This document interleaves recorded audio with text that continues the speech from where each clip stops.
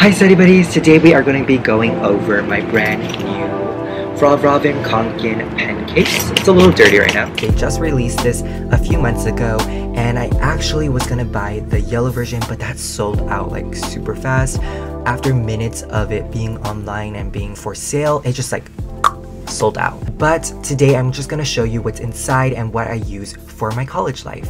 The first item I use is mainly the Surface pencil or the Surface pen, and I have these little tips for the Surface. I normally use the thickest tip, which is 2H, mainly because I like how it feels and I like how it looks when I draw on my Surface Pro. So it's really easy to exchange the different tips. All you have to do is pull out the first one and insert the other one. It's really easy, and I actually really love the Surface pen compared to my Apple Pencil because I do have an iPad Pro, so I feel like I will be doing a video on what I like about the iPad Pro and what I like about the Surface Pro.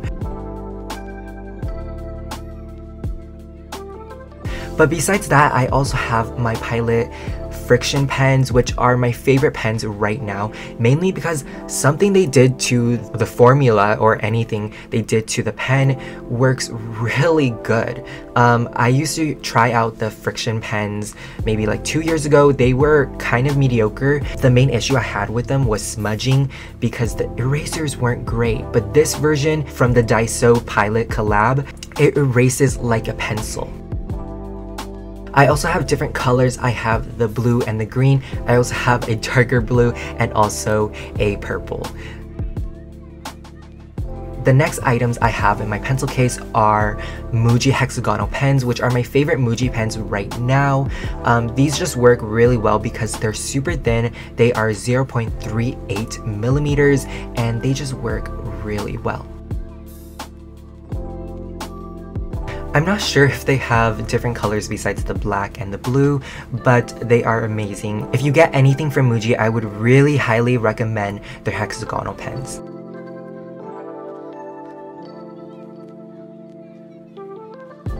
So besides the Muji pens, I also bought Pilot friction markers, which were really good, considering that it is a dark color and it's also a marker. I was kind of afraid that it wasn't going to erase completely, but it works perfectly.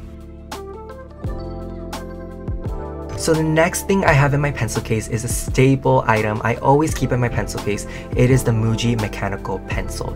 It is amazing. I had one from the start of high school and it has lasted all the way up to the end of high school. So I bought a new one. It works perfectly. It is this clear, really easy to use and also just really comfortable pencil.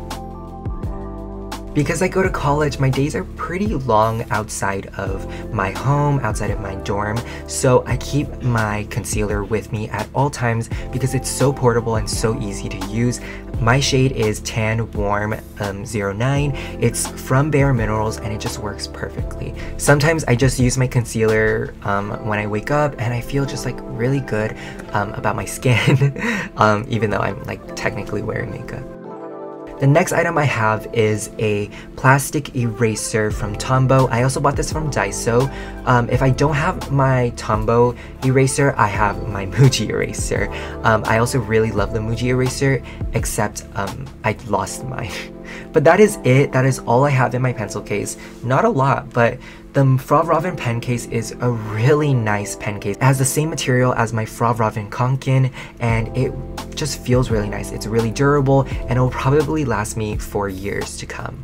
I hope you guys enjoyed this video and make sure you guys give this a big thumbs up. Please subscribe to my channel and comment something down below. I love hearing your insight and just ask me some questions. I'll answer some down below. I'll see you guys next week. Bye!